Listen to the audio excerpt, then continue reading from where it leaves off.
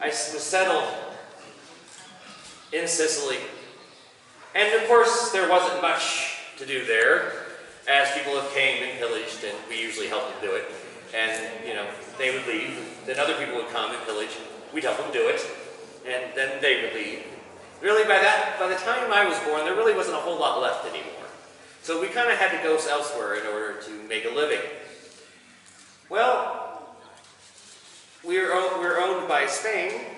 Why not go to Spain? So I hopped a boat and off to Spain I went.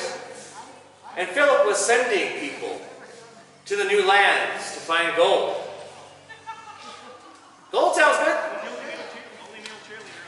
So I signed up on a ship and off I went.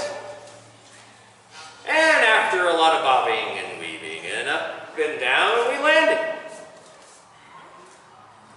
And of course, we went out and scavenged around.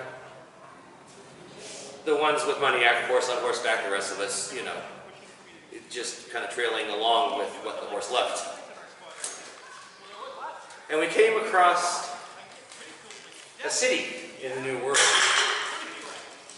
This city had large stone buildings, different from what we'd seen before. And they told stories on their walls. This is a novel idea. You can read as you walk by. And I was looking, and then I saw this interesting little squiggly thing drawn on there. Okay, nice, interesting little squiggle. This squiggle had lines coming out from either side. Okay. So we asked, what's the squiggly thing? And they said, Guatemala.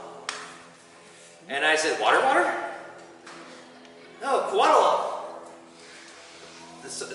He is a winged serpent. If he comes, your life is done. Okay, mental note. As we're going around from city to city, watch for flying snakes. And so, we were going off to the next city, supposedly another one. I mean, that one, yeah, it had nice big, you know, interesting buildings, and it was fascinating and all, but there wasn't any gold. You know, it just wasn't one of the cities we were looking for, so, you know, no real point in staying there. And we were walking by along the trail in the trees, and I just saw this little skinny thing jump from that tree over there. And the next thing my comrade saw was me jumping the other way. Because if he was coming out, I wasn't going to be there.